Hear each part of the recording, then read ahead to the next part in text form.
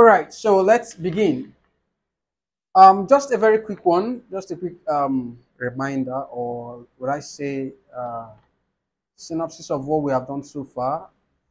I established that report writing uh, is an it's a formal writing.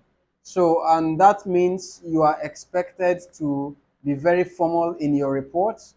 And some of the things you shouldn't bring in when you're writing your report are you should avoid shorthands, abbreviations, acronyms, except when you have written the full meaning in a previous sentence. Then that's when you can bring in the acronym in the next or subsequent sentence or idea.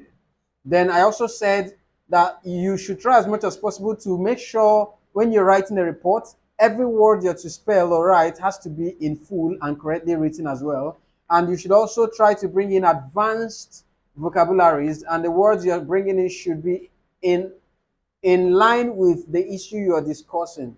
That is, you have to consider bringing in the appropriate terminology to describe each information you're giving.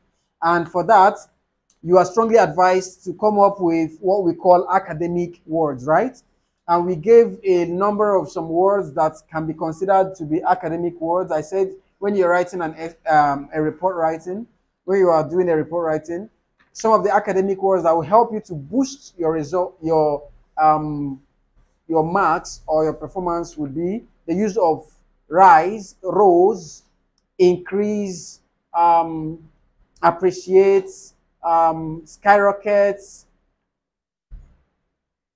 We also have significant, remarkable. We have trajectory. We have the likes of highest. We have the likes of peak, surge, climax, apex, zenith, highest. And we also have on the negative, we have fall, decline, loss, depreciate. We have drastical or drastic.